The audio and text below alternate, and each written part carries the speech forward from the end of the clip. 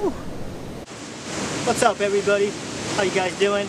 I am out here right now during low tide. It's almost peak low tide. It's about almost an hour away from peak low tide, which will be about a 0.3 feet. And yeah, all these rocks, as you can see, there's a lot of rocks exposed right now, and it's still going out a little bit more. So I have a good amount of time to gather what I need for my catch and cook today. All right, let's get to it.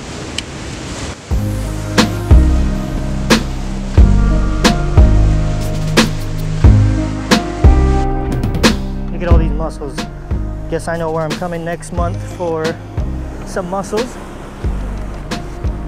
You know, black turban snails. Collect some of those guys. Oh, check out this little crab. I think this, usually when they have this weird big claw, they have two big claws, and then these little guys, they're usually the porcelain crabs. They have this guy has two antennas. Oh, pretty weird. Put him back. There's a lot of starfish around here. Big ones too. Oh, look at this. This is called a nudibranch. It's just like a slug, but they come in all different colors and crazy shapes. Really cool stripe patterns, some of them, and really vibrant colors. And they're really slimy. And this one's kind of rough.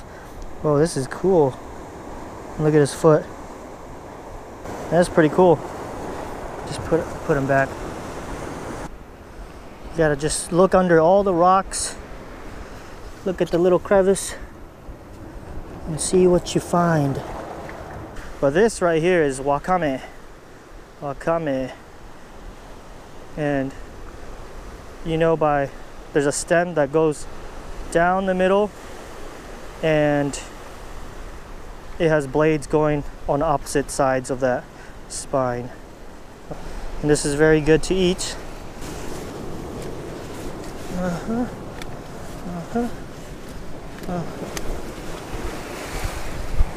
Limit for seaweed, all species included, is 10 pounds, and you have to carry a scale on you to weigh it, to weigh how much you've gathered.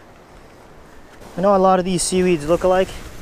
Like actually these two, see these two seaweeds? This green one and this brownish one.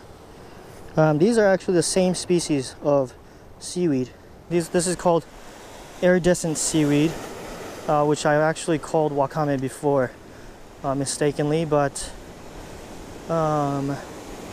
even if you get the ID wrong on these seaweeds, there's no seaweed that's poisonous. So even if you eat it with the wrong ID, you'll be all right. Some good sized limpids on here. There's a lot of limpids around here, but I'm not gonna collect any limpids today.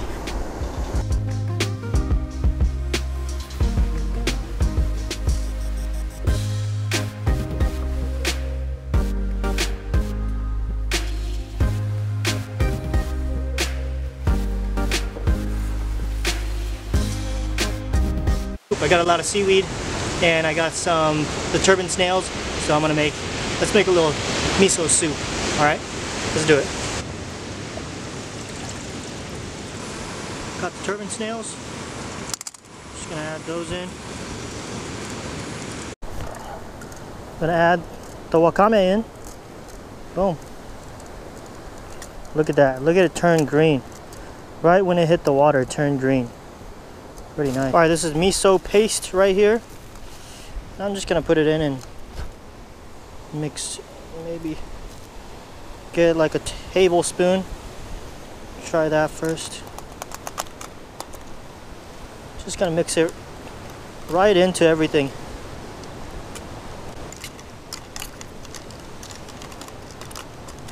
All right, I think that's pretty good.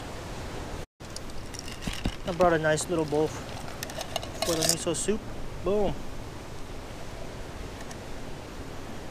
Perfect.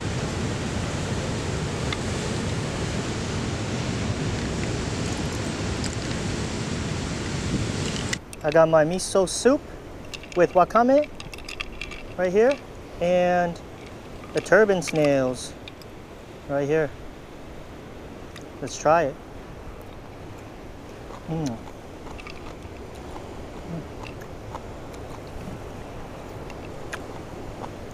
The wakame is very crunchy. Nice crunchy texture. It's really good. The flavor, not too much to it. Very fresh.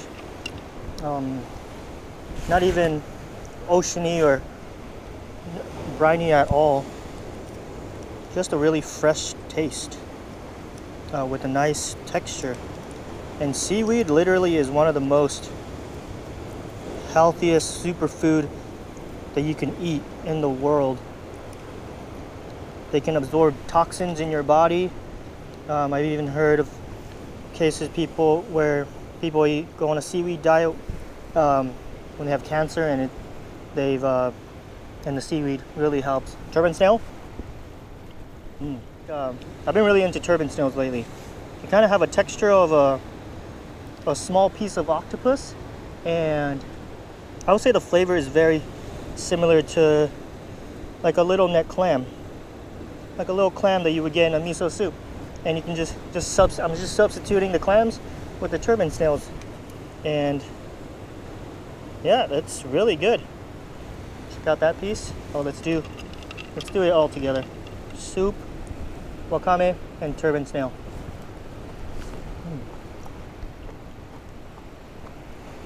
That's good. It's a beautiful day out here.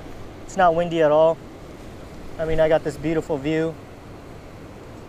I just love it, you know? So, I mean, it's fun. It's a lot of fun too. And very rewarding if you do this. Cook it yourself, cook everything you catch yourself. It's really rewarding, delicious, sustainable, healthy. If you enjoyed the video, make sure to give me a thumbs up. Otherwise, see you next time. Peace.